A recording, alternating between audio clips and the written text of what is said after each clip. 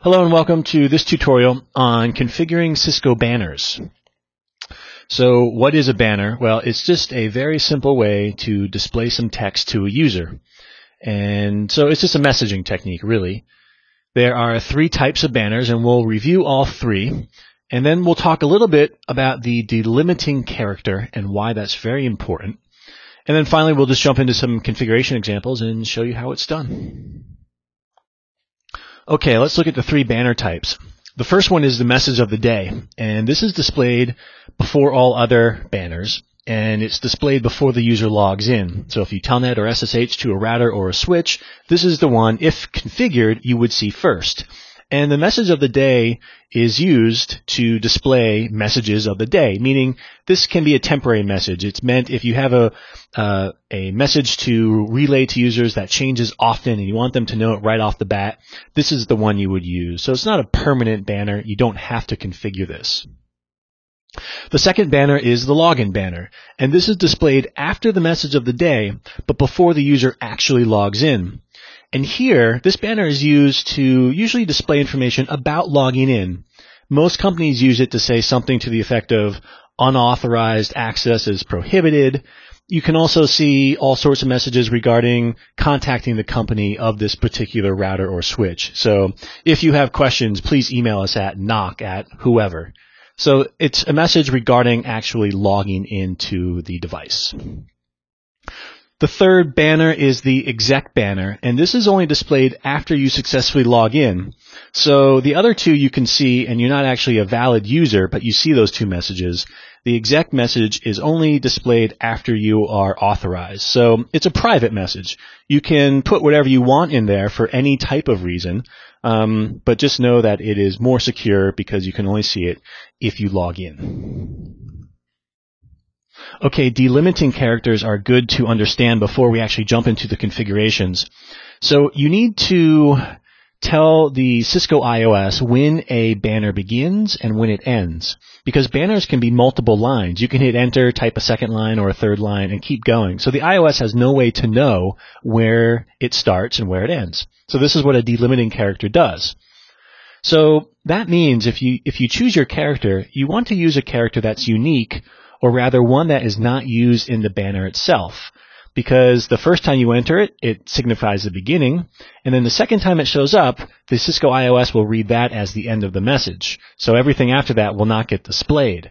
So you can see these are two examples of delimiting characters you could use, assuming they are not themselves used in the banner itself.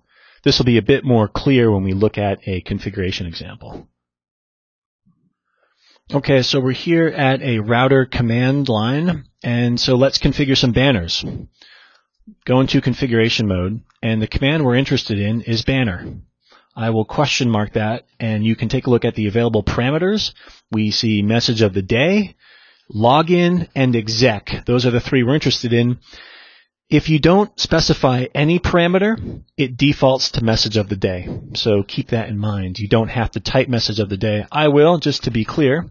I will choose my delimiting character, and now I'm ready to start typing. I can begin here, or I can create a few extra lines, some padding. I recommend doing that because when these are displayed, if you don't introduce some padding at the top and the bottom of your message, it will just be displayed right after something else on the screen, and it can get kind of jumbled and hard to read. So this is what I recommend.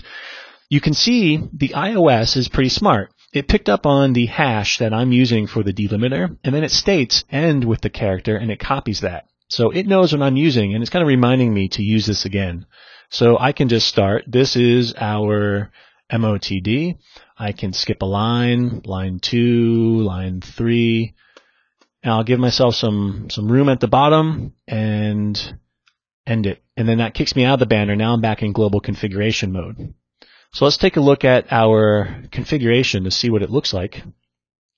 And here it is, banner message of the day. And we can see the spaces we entered, the line returns, and then our message itself. And you see the delimiting characters. So let's actually take a look. I'll clear the screen, and I will log back in, and let's see if we actually get a message of the day. And there we go. This is our MOTD, line 2, line 3, and then we're prompted as usual for a password. So it worked.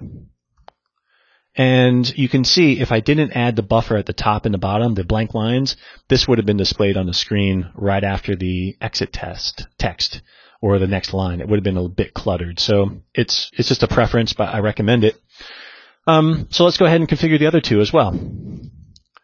Let's do the login banner. I will choose a delimiter just like this.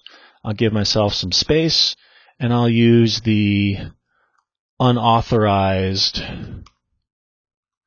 access prohibited message.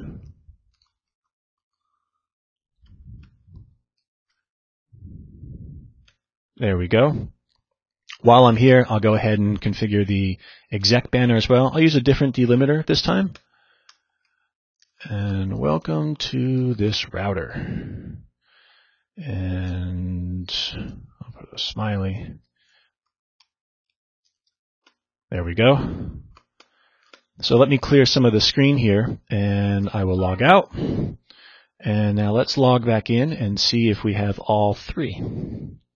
Okay, so we start off, we see our message of the day. And then right after that, we see our unauthorized access prohibited. So that's our login banner. And again, I'm glad we put in those buffers because everything's very clear. It's separated by a couple lines. I can log in and look at that. As soon as I do, welcome to this router. That is our exec banner. And there we have all three banners. If you want to remove a banner, it's pretty simple. You just choose the one you want and use the no command in the front. So no banner. And if we're not interested in a message of the day, you don't have to repeat the entire banner itself. You can just go ahead and specify that. And if we check our configuration now, you can see we have a exec banner and we have a login banner, but we no longer have the message of the day. And that's it, folks. That's everything you need to know about creating banners on Cisco routers and switches. Thanks for watching.